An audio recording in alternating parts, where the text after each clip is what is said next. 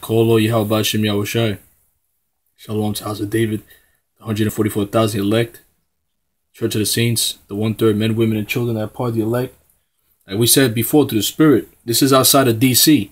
Now we just opened a video, we just uploaded a video, UCLA, it's saying fuck Donald Trump. And over here in DC, fuck Donald Trump.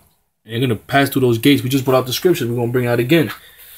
You know, because something's going to happen, man. This video is 13 seconds long. Because the rulership of you devils is going down. People are not going to regard the princes or kings, man. They ain't going to give a shit. They're going to roll up in that presidency. But guess what? You have these like I said before, these pro-Trump militiamen, Edomites.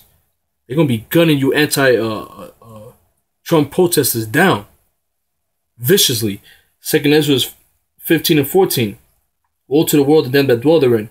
For the sword and their destruction draweth nigh. And one people shall fight to stand up to fight. I'm going to read that again, Salakia. And one people shall stand up to fight against another, and swords in their hand. Bloody revolution. For there shall be sedition among men and invading one another. They shall not regard their kings nor princes. And their course of their actions shall stand their power. You see that? You see that?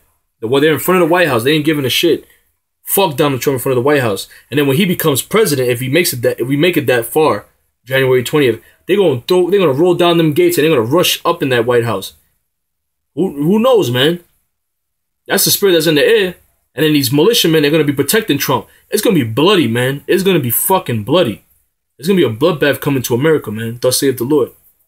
Kolo Yahweh Shem Yahushai, Shalom to the House of David, the Church of the Saints,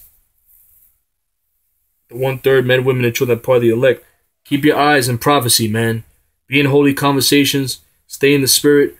Watch the prophecies. That's the spirit supposed to be in. Not no fucking Drake or fucking watching a Kevin Hart movie or Tyler Perry movie. That's what the spirit's supposed to be in. And your eyes supposed to be in the prophecies. And what the fuck is going on, man? Edifying the sheep. So we can get the fuck out of here and get the kingdom. We can get the kingdom, man. That's what this whole thing's about. Getting the kingdom and making it to the kingdom. Lord willing, we part of the elect. Shalom.